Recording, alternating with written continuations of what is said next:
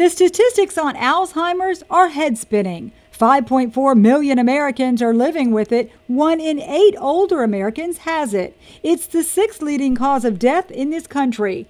Alzheimer's can't be prevented or cured, but doctors stress the importance of catching it early. Early diagnosis certainly has benefits. While you still have most of your or all of your functional ability to make decisions and exercise good judgment. Several new studies converged on a common point. The way you walk may provide an early indicator of cognitive impairment.